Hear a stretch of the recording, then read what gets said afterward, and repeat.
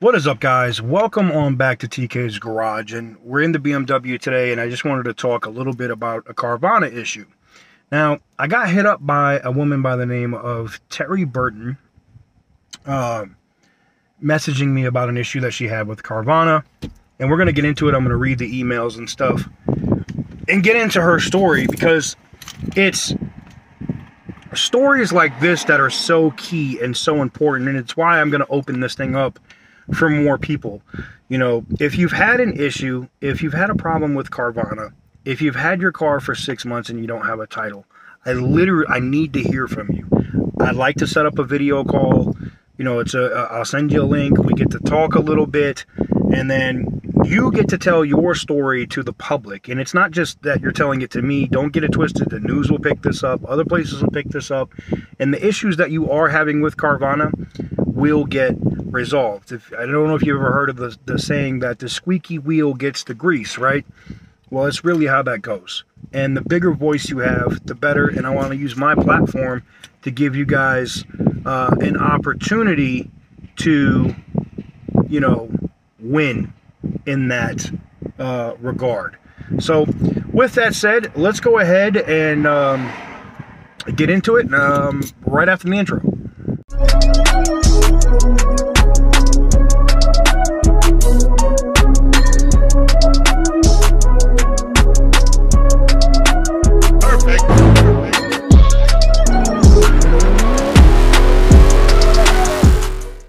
Alright guys, so welcome on back to TK's Garage. Like I said at the beginning, I got reached out to by a person by the name of Terri Burton, and she said, you know, look, I bought this car for my son as a graduation gift. It was delivered on June 1st of 2021. It had one set of Texas tags, okay? So we had one set of Texas tags, 3 sets of illegal Arizona tags. The car can't be driven on temporary tags anymore. Texas is cracking down on temp tags, and that is true. Texas is like, if you have a temp tag, it could be legit. It might be within your first 30 days. They're pulling people over just to see anyway. They want to know how long you've had the car.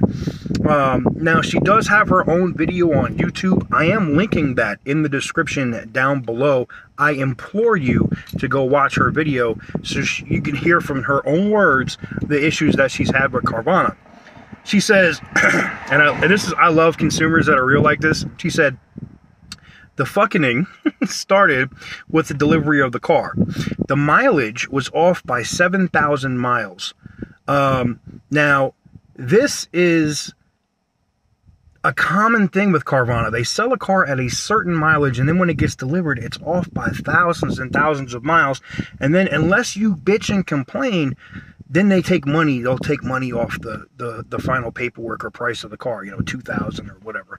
But it's ridiculous that they're not accurately reporting. Let me give you an example. You're supposed to have like the as-is or warranty paperwork in the windows in most states on the windows of your cars if it's on your lot. And Carvana doesn't follow any rules, and they get away with murder. And especially, I just don't get it, man.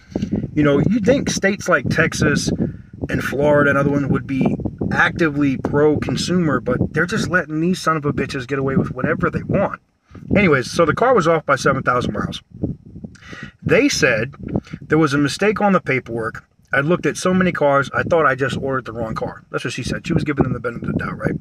The purchase order had 25,000 miles on the car. That's what I thought I was getting. By the way, the papers you sign make you acknowledge from time to time there may be problems getting the title because of COVID. This is a new little piece of paper that they put into your dealer packet when you buy a car to try to say, well, hey, you knew about it, so you can't sue over it. But that paper holds no legal weight. If you're a consumer, just so you know, that little paper that you sign means nothing. It's a memo. It doesn't mean nothing. You could tell them to do this and you're good. And they said it's because of COVID. Bullshit, that's out the window. What I realized later was when the car was returned from the first buyer, because here's the thing, somebody bought it previously and then they returned it. Their computer system regenerated the listing with the correct miles of 32,000. They said they would not do a price adjustment because of the miles, because she did complain about that. My son loved the car. We got it at a good price, so we just let it slide, right? Now, just know, once you complete your purchase, the whole ad about the car goes away, supposedly, right? So you got no reference. After the first tags expired, we started calling. I made a complaint with the Better Business Bureau. They responded by saying they knew after the 7-day trial period there was a problem with the title. They verbally told me there was a problem with the title about 2 days before the first tag expired. Did I mention I recorded all of these conversations? She did. She recorded everything. There are only a few highlights from my recordings because they never have an answer. They always had to get back to you with any answers. So they kept saying, it's my DMV. Well, Texas DMV has no issues issuing tags. I know personally because when I bought the Jaguar, I got the title and the tag like this, instantly. Saying they are backed up. We did not buy another car. We got the plates in 18 days. So no, it was not my DMV. Being that she bought a second car and she got the plates in 2 weeks. So that's exactly BS. When we called the Texas DMV, they said the car was registered right now in Illinois, meaning the car was still registered in another state. Wait a minute, this is where it gets interesting. They said Volkswagen, am I saying it wrong? Volkswagen credit. I sound like Elmer Fudd. Volkswagen credit would not release the title. So I found this detective agency who ran the VIN for me. This was legal because I selected the option for pending legal action. So the car has been owned by Volkswagen Credit since 2018. It was sold in 2019 by a Volkswagen dealer. Then in December of 2020, Carvana was advertising the car. I found someone who registered the car in 5 of 2021. I reached out to him, but he wouldn't respond. Understandable. So there is a difference in the mileage. It had already been returned because of no title. Somebody had it for several months and put from 25,000 miles to 32,000 miles and then returned the car because they couldn't get a title for the car, right? Now she also knows this because the car has been and still is registered in Illinois since 2018. There are websites that have the sale history of the car, so I was able to compare the mileage from 12 of 12/20. Bad VIN is one. VINcheck.info is another. They're both free, by the way. You should check those out. They have screwed, this is her words, they have screwed us around for so long. Oh, we need to have you resend the paperwork since it's wrong. They send me the purchase order again. I re-sign and overnight it to them. Then I bring up the mileage again. They send me the whole order again through DocuSign, except when I signed this one in December of 2021, I opted out of arbitration. Tell everyone, and yes, if you're doing anything with Carvana, always opt out of arbitration. Please check out these Facebook groups. They have a ton of Facebook groups with other issues, and I have checked it, and I am actively following up with several consumers so I can do several videos on this. So anyways, what I learned from these Facebook groups is when you re-sign the contracts, it takes 3 months to reprocess the paperwork, or so they say. This is just another stalling technique that they do because they don't have the title. They're never going to be able to get the title for this car because Volkswagen Credit's not going to give it up. I can tell you that right now. All right. So basically, she ends up working out an exchange, right? So we work out an exchange. My original purchase was $21,500 after tax, tag, and license. My husband nagged them enough to give us an additional $4,000 on top of that amount towards a different car. The car was delivered on 1/28 of 2022. It had been wrecked on the right side, so they sent it back. Like, how do you deliver a car that's crashed? I don't understand this, Carvana. You guys are really fucking imbeciles. You guys are really fucking stupid. How do you deliver you've already had an issue with this consumer, and then you deliver a crashed car? You can't make this up. Anyways, but here's the thing. I had to sign a purchase order for the whole amount. They would not show the return on paper. I only had a vague email that said, per my conversation with you this morning, here's the breakdown that we discussed. Total cost $28,545 $28,454.98. The return vehicle is $21,427.87 with a balance of $7,027.11.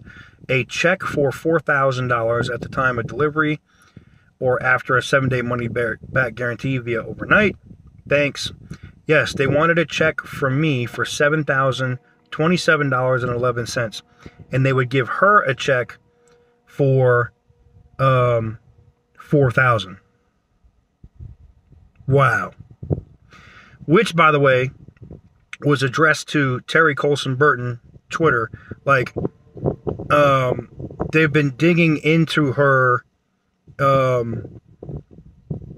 social media, and it was just funny, right? So this is how she finishes up. This is obviously to defraud investors and cover this up. I did not give them my son's car. It's in excellent condition, and once it's gone, it's gone.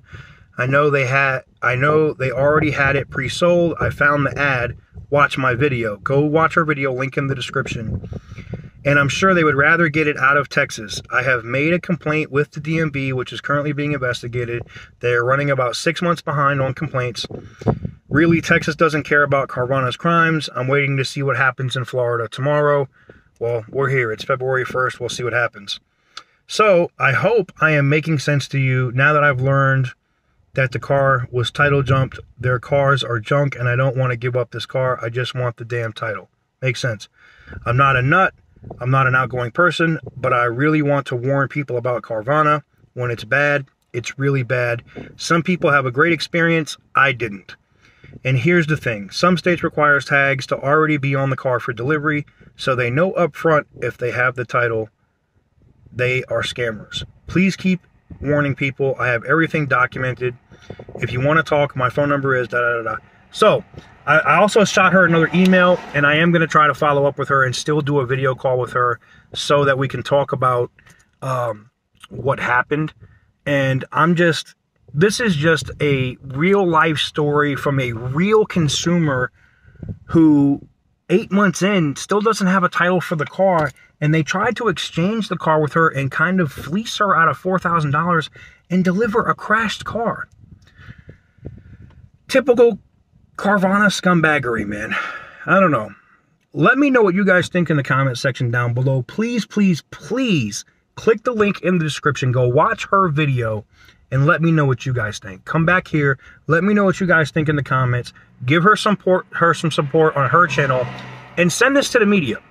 If you're in the Houston area, send this to Click to Houston. Send this to like all your local media outlets in Texas if you're in Texas, because I think the more the media learns about these issues and learns about these consumers, something might actually get done.